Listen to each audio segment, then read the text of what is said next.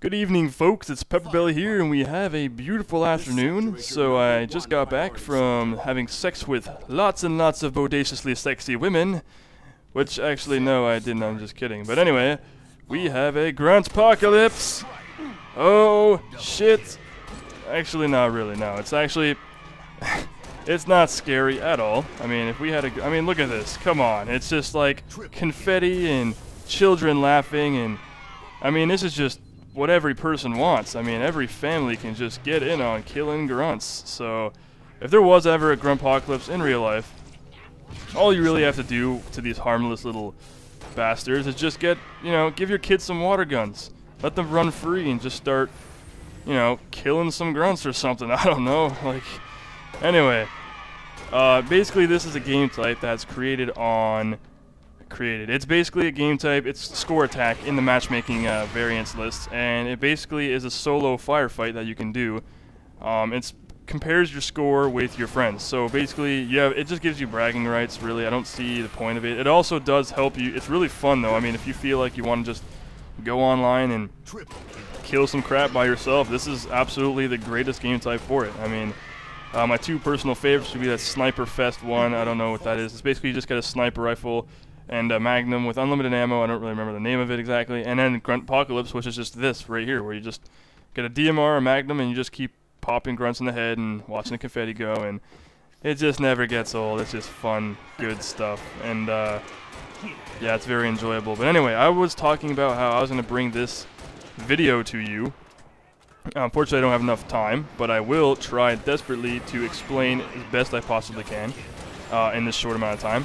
Basically, if you played the game at all, or if you are familiar with Halo 2 and you were a noob, if you want, you know, if you'd say, basically this tactic is, well, it's not even a tactic really. It's noob combo. If you're familiar with noob combo, it's basically a plasma pistol charged up, like that grunt has right there, and he shoots you. Your shields are completely gone, and you finish off the guy with, you know, a one-shot gun to the head. And in Halo 2, that was a battle rifle most of the time, you know, or a Magnum, but a Magnum was crappy in Halo 2.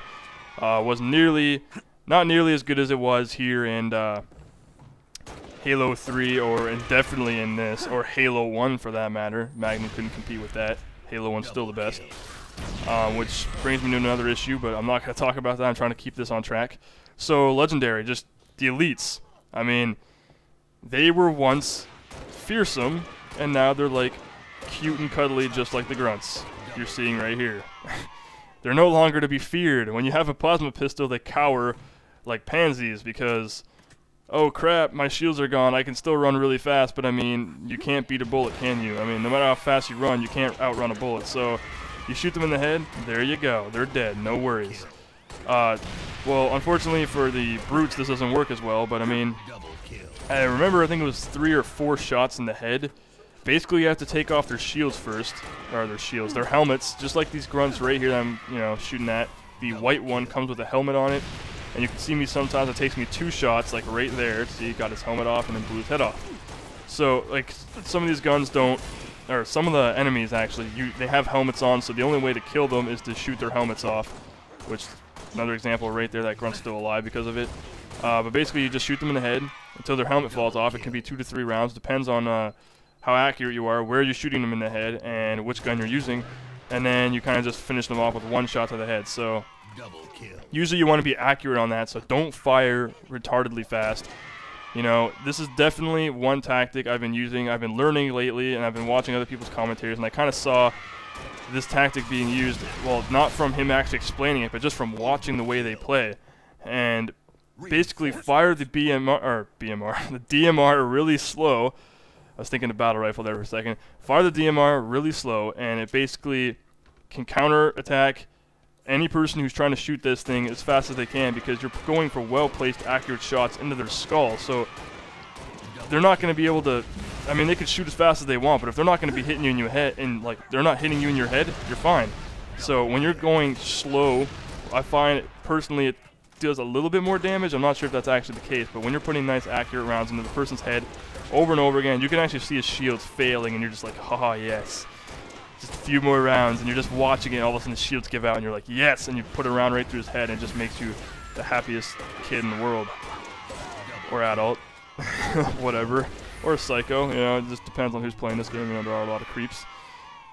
Anyway, so the noob combo, definitely the #1 tactic I've been using. That actually got me through the entire game.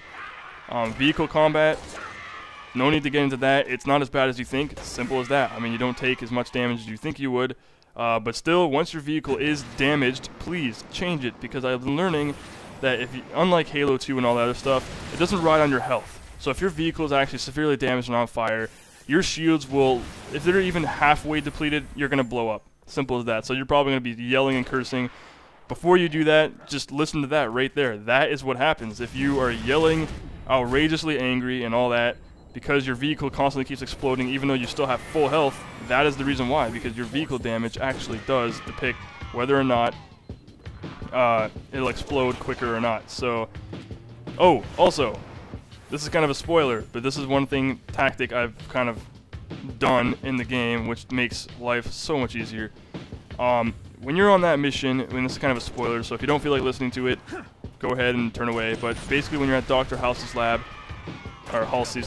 and you're about to, you know, go inside, and she asks you to hold off all the enemies, and you got those automated turrets and whatnot, grab a jetpack and just hijack the crap out of some poor elite's Banshee. I mean, once you have their Banshee, you are pretty much invincible, almost. You still die repeatedly. You still will get, you'll get a lot more checkpoints than you think. It's actually pretty cool, and you basically can fly around away from danger all the time, and you can get more score that way, and which levels you up quicker too. So one of the things I did, which is pretty cool in ninja style, if I do say so myself, is when I see another Banshee flying towards me and my Banshee's really, really damaged, they're going to kill me pretty damn quickly. So the only way for me to counter that, instead of jumping out of it and then waiting for an opportunity, I basically just fly head to head right against that Banshee, pull up slightly, like right when I'm about to slam into the head of it, just go straight vertical, jump out, activate the jetpack, and hijack it in midair. You do the whole thing in midair, and it actually worked.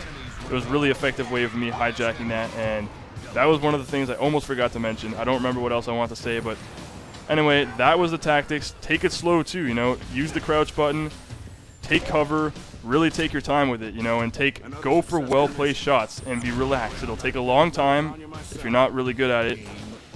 For me, it took a while, but it was great. So I got through it, got the achievements, and I had fun. So please rate, subscribe, and leave a comment if you want, and I will be coming out with a new video. Maybe not soon, but soon enough. Take care.